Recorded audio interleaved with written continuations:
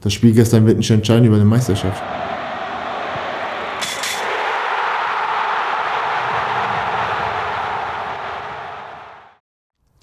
Der Frust sitzt immer noch sehr tief bei allen Borussen nach der enttäuschenden Niederlage gestern im Spitzenspiel gegen den FC Bayern München. Und damit begrüße ich euch alle zu unserem Spieltagsrückblick hier aus Dortmund-Brakel. Ja, wir versuchen dieses Spitzenspiel nochmal so gut es geht aufzuarbeiten, haben die Tore der U23 gestern aus Verl im Programm. Beginnen wollen wir aber mit guten Neuigkeiten, zumindest mit dem, was Marco Rose gestern zum Gesundheitszustand von Julian Brandt sagen konnte. Jule geht's gut, wir haben ein Foto schon gesehen, wo er den Daumen hoch hat. Er hat in die Gruppe schon geschrieben, das habe ich gelesen. Persönlich hatte ich noch keinen Kontakt, Diagnose habe ich leider auch noch keine. Auch vom gesamten BVB-TV-Team nur die besten Genesungswünsche an dich, Julian. Komm schnell wieder zurück. Jetzt wollen wir aber zum Sportlichen kommen und so hat unser Trainer Marco Rose die 90 Minuten bzw. 100 Minuten, die es ja am Ende dann waren, mit den 10 Minuten Nachspielzeit analysiert. Insgesamt glaube ich ein klasse Fußballspiel von zwei richtig guten Mannschaften mit offenem Visier, vielen Torchancen auf beiden Seiten. Und am Ende auch vielen Toren. Mit schlechtem Ausgang für uns. Wir wollten hier natürlich heute zu Hause unsere Serie ausbauen, wollten das Spiel gewinnen, wollten insgesamt ein Signal aussenden, auch was das Ergebnis betrifft. Ich denke, was die Leistung betrifft, ist uns das gelungen. Da ist dann einfach zu viel auf uns eingeprasselt. Gegentore schwierig, die wir bekommen haben, vor allen Dingen die ersten beiden. Und am Ende dann noch den K.O. mit dem Elfmeter. Ja, am Ende ein bitterer Abend. Schade, dass die Jungs sich nicht belohnt haben. Das habe ich jetzt oft von gegnerischen Trainern gehört die letzten Wochen. Heute sage ich das mal. Für die wirklich sehr, sehr anspruchsvolle Leistung, die sie heute gebracht haben und für den Kampf, den sie geliefert haben. Da war gestern definitiv drin, was auch drauf stand, ein absolutes Spitzenspiel, Werbung für die Bundesliga.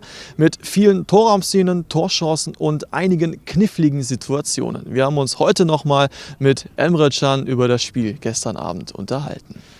Ja, Emre, danke, dass du noch bei uns vorbeikommst. Bevor wir starten, hattest du schon Kontakt zu Julian Brandt? Wie geht's ihm? Kannst du uns da ein Update geben? Der hat uns gestern in die Gruppe ein Bild geschickt, dass es ihm den Umständen entsprechend gut geht. Ich habe gehört auch, dass er jetzt entlassen worden ist vom Krankenhaus und schon zu Hause ist und dass es ihm ganz okay geht wieder. Ja, sehr gut. Drücken wir ihm natürlich die Daumen, dass er schnell wieder zurückkommt. Lasst uns über gestern Abend, über das Spiel sprechen. Nach dem Spiel war das emotional sehr aufgeladen. Der Frust bei uns saß natürlich sehr tief. Jetzt mit einer Nacht drüber geschlafen. Kann man da jetzt ein bisschen sachlicher auch vielleicht schon rangehen, wenn du nochmal zurückblickst auf gestern Abend? Ja, ich glaube, was viele von uns nach dem Spiel gesagt haben, würden wir heute genauso sagen. Ich glaube, das war schon sachlich genug. Klar, es ist schwer zu akzeptieren, weil wir, glaube ich, gestern einfach nicht verdient haben, das Spiel zu verlieren. Und ich habe es auch gestern gesagt, es ist einfach so, dass so ein schönes Spiel oder so ein tolles Spiel von beiden Mannschaften mit so einer Entscheidung einfach, zugunsten von Bayern fällt. Und das darf einfach nicht passieren. Und ich habe den Eindruck, seitdem ich hier bin, gegen Bayern ist es schon ein paar Mal passiert. Und ich weiß nicht, ob das Zufall ist, dass es immer gegen Bayern passiert. Ich weiß nicht, an was es liegt. Und da muss sich jeder mal hinterfragen, wo der Fehler da ist. Mhm. Wenn wir mal vor die Entscheidung gehen, es war wirklich ein super Spitzenspiel. Es hat auf der Tribüne Spaß gemacht zuzuschauen. Da war wirklich alles drin. Das, was drauf stand, war drin. Man hatte so ein bisschen das Gefühl von Anfang an, das war so offenes Visier. War das der Plan oder hat sich das dann einfach so aus dem Spielverlauf ergeben? Nee, es hat sich schon so ergeben. Klar, wir hatten einen Plan gestern, wie wir das angehen wollen, das Spiel. Und ich glaube, wir sind sehr gut ins Spiel reingekommen, haben das 1-0 gemacht und dann waren wir gut im Spiel, dann kassieren wir das 1-1, dann hat Bayern ein bisschen dominiert, wir waren ein bisschen hinten drin, haben nicht mehr so viel Kontrolle über das Spiel gehabt.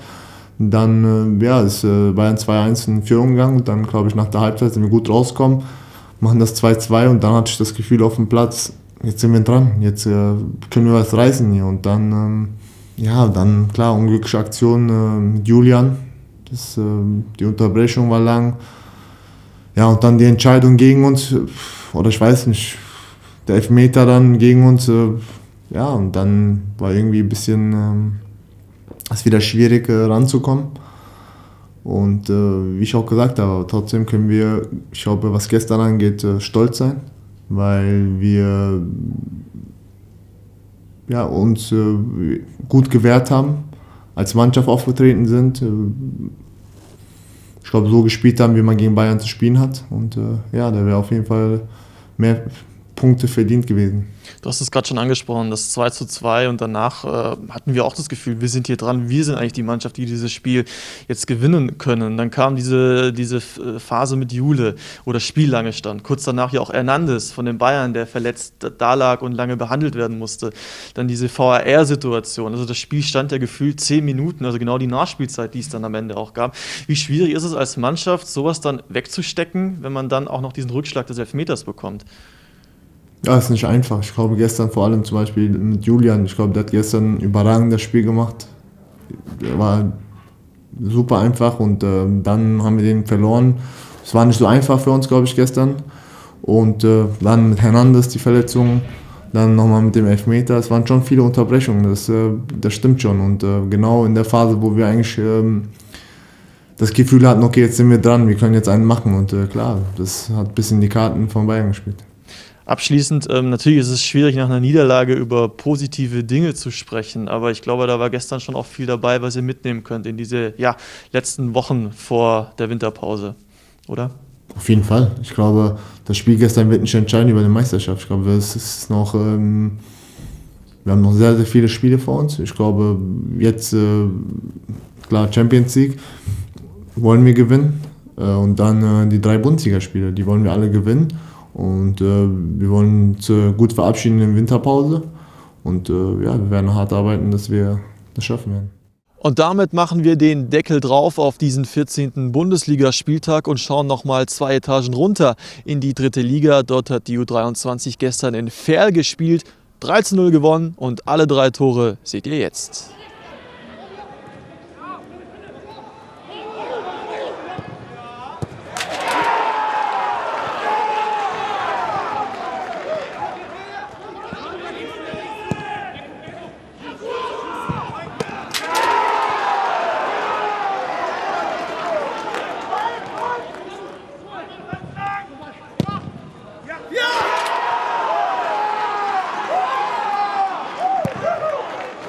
So viel von uns hier vom Trainingsgelände aus Brakel. Macht euch noch einen schönen 2. Advent. Am Dienstagabend geht schon weiter mit der Champions League. Bis dahin, tschüss aus Brakel.